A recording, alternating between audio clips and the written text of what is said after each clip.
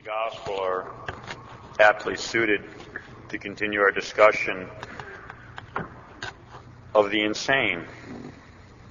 We already said that it's a type of insanity to not see reality the way it is. It's another type of insanity to not treat reality the way it is. Is our Lord telling us to go out and do dishonest things to win the friendship of the world? Hardly. His point is that the pagans, the worldlings, are more serious about their goals than we appear to be about ours. And the funny thing is, they're working for something that isn't real. It's passing. The insanity that most of us suffer from is that we're too concerned about suffering. We think just because we suffer, somehow that means we're unhappy. That might require some explanation. We know that the moral life consists essentially in loving God. And if we've noticed anything at all about life, it's that loving God is not easy. And as a result, we're going to suffer. Mostly what we suffer is trying to conquer sin, trying to overcome our fallen human nature, which is always leading us to things we shouldn't be doing. But the whole point of the spiritual life is not this suffering, it's the loving. The struggle against sin and its effects is a natural result of our love for God and God's love for us. And the struggle and the suffering are necessary for our love to grow. Whatever the cause of our suffering, too often we get so tied up with it that we forget it's really about loving God. So we should look at two things then. What is love, and why does it involve suffering? What is love? The Old Catholic Encyclopedia follows St. Thomas on this point. Love is an act of the will, although at times it's intensely emotional and frequently impacts our senses. Love is in the will, and thus something that we are free to do or not do. Otherwise, our Lord could not have commanded it of us. Well, if love is an act, then it must mean doing something. Actions are about doing things. What is it that we do then when we love? Two things. If we love someone, we wish what is best for them. And the second thing we do is we wish to be united to them, to be with them. So first, wishing what is truly best for someone. That's a mark of true love. What is best? We say a thing is good, better, or best, depending on how well it lives up to what it was made for. So if a man is made to be with God, then the closer that man gets to God, the better he is. If someone's actually united to God, then that man is the best that he can be. He has achieved what he was made for. He's perfect. True love means then wishing what is best, not merely what's good. The second act of love is obvious. We wish to be united to the one we love. Doesn't need much explanation. The logical outcome of those two things, though, is that we're naturally going to want to make ourselves the best that we can be for the one we love. If we know we're no good, then we shouldn't want to be united to the one we love, because That's not wishing what's best for them. Just a quick side note about loving our enemies. Wishing that our enemies get to heaven and wishing that we get to heaven is in fact wishing to be united to our enemies. We will be united in the beatific vision. Wishing what's best for our enemies, we can kind of make ourselves do that. Okay, I want him to get to heaven. But wishing to be united to him can be difficult. Union in the beatific vision is in fact union with our enemies. And then consequently we're logically going to be moved to do what's best for getting our enemies to heaven. Sometimes that's simply praying. But getting back on track, let's review. We saw the three things that true love is about. Wishing what is best for the beloved, wishing union for the one we love, and perfecting ourselves for the sake of the one we love. Okay, now let's apply this to loving God. Loving God means wishing what's best for God, wishing to be with God, and trying to make ourselves perfect for God. Well, what is best for God? Well, obviously, God is the best thing for God. So we glory in that, we delight, and we praise him for that. But apart from that, the glory of God is the greatest created good in the universe. Now, God himself, we said, is the greatest good, and the glory he gives himself is perfect and far above any glory that any creatures can give him. But given that there can be only one God, the next greatest good is the glory given to God by his creation. That's why we're created, the glory of God. So if we love God, we wish to give him glory. We also then would want to see him loved by others, because that will yet again increase his glory. So love of God and the glory of God. That's what we mean when we say we wish the best for God. The second part of loving God, after we're wishing the best, then we wish to be united to God. Well, again, that's sort of obvious.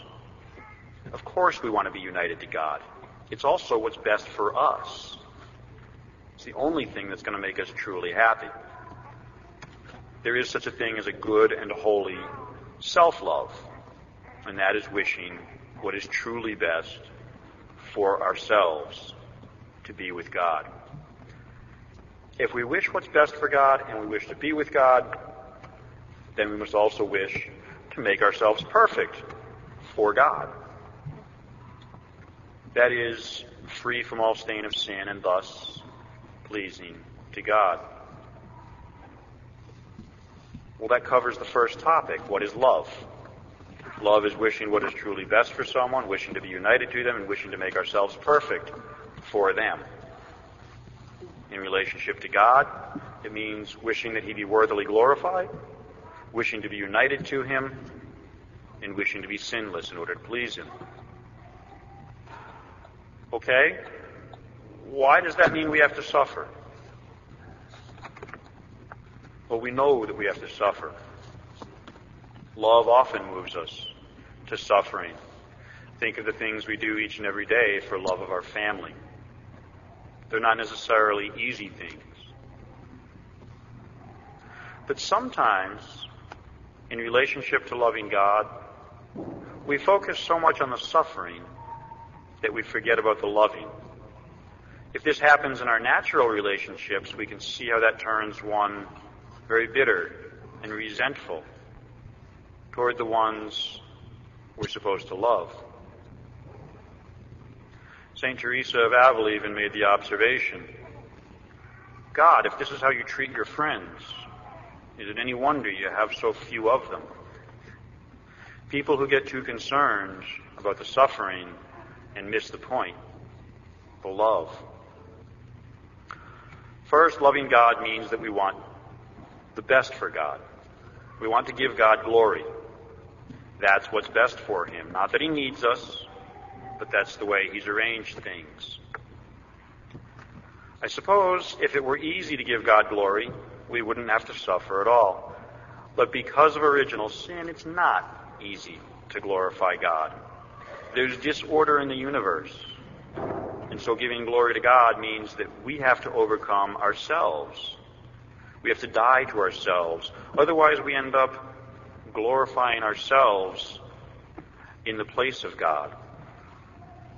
We'll serve ourselves instead of serving God. How right the devil was when he told Eve, "You shall be like gods." We often are tempted to hold God's place in our own lives. Overcoming ourselves means suffering. It's a struggle to say no to our own wants and our desires. We all know that. To honor God means at the very least, then, to overcome ourselves. At least that much suffering we know. But more than just overcoming ourselves so that we can glorify God and not ourselves, we want to make sure that God is loved and glorified always and everywhere and by everyone. That would be giving God the greatest possible glory. Remember, we love Him. We want what's best for Him. Not just from ourselves, but best for Him. But that's not happening either. Most men, most of the time, prefer to love and glorify themselves. Okay, so why does that mean that we have to suffer? We still want what's best for God, and He's not getting it. What can we do about that?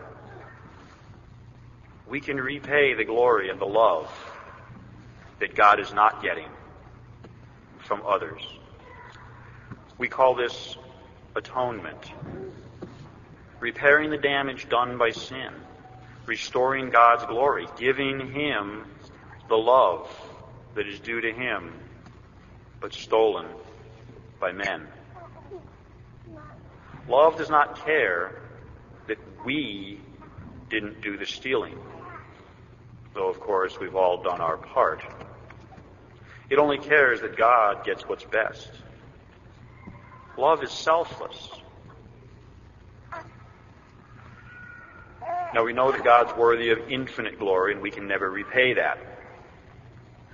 So is it any wonder that some people suffer so much when they themselves are practically sinless? They love God so much that there's nothing they wouldn't do. There's nothing they wouldn't suffer to give Him the love He deserves. Okay, a quick review again. If we want what's best for God, then we're going to suffer, because giving glory to God is not easy in our fallen state. And because there's a lot of atonement to be offered, there's a lot of sin to be made up for, we're going to have to suffer. The second act of love is wishing that we were united to God, one with Him. Why does that mean we have to suffer? Well, quite simply because we're tied up in the things of this world. We have natural loves, things in this world that are painful to give up. Original sin makes us more attached to the things of the world than we ought to be. So to say no to them, as well as saying no to ourselves, can be very difficult and painful. So if we want to be with God, we're going to suffer by separating ourselves from these lesser and imperfect loves. God says we must love Him above all other things. Wife, and family, and home, and country. Does that mean we have to have a greater feeling of love for God? No. But it means that the love of God has to take first place. Finally, Love means that we want to make ourselves perfect for the one we love. And quite simply, that means suffering because we're not worthy to stand before God. We've all sinned. And sin is rooted in pride, and pride is an inordinate desire for our own excellence. In order to atone for sin, then, pride must be crushed. We must give up ourselves where before we preferred ourselves. We must suffer if we wish to be perfect for God. And here's where we see the love that God has for us. He offers us suffering because He loves us. He wants what's best for us. And heaven is obviously the best thing for us. But we can't get there if we're proud, if we're full of sin. And so He sends us suffering to purify us, to humble us, to give us a chance to atone for sin. If we suffer more, it's because God loves us more. And now we see where suffering really fits in. Too often we focus on the suffering and not the love. But suffering is a sign of love. We suffer because we love God, and God loves us. The devil would rather have us focus on the negative, on the sins, on the suffering, even the efforts to overcome the sins. And we do need to suffer, to convert, to do penance, to atone for sin. But the goal, the reason we do those things, the very reason we exist, is love. And that is what God would rather we focused on. If we see reality the way it really is, then we see all things in the light of love. And we do all things for love.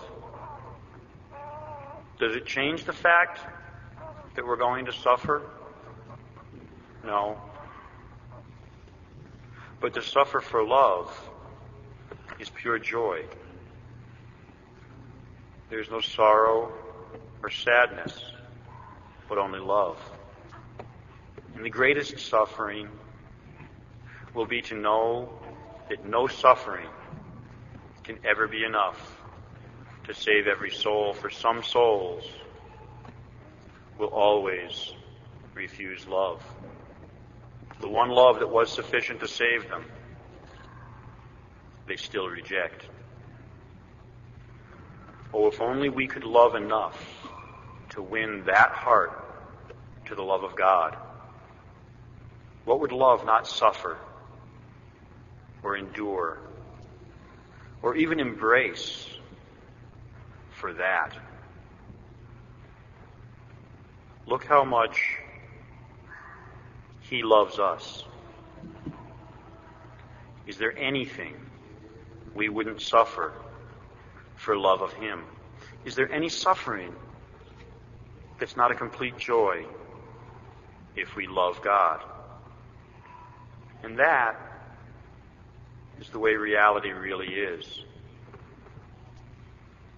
Pray, read the Bible, receive the sacraments, read the lives of the saints.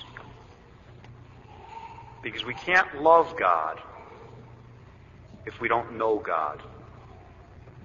In the name of the Father, and of the Son, and of the Holy Ghost, amen.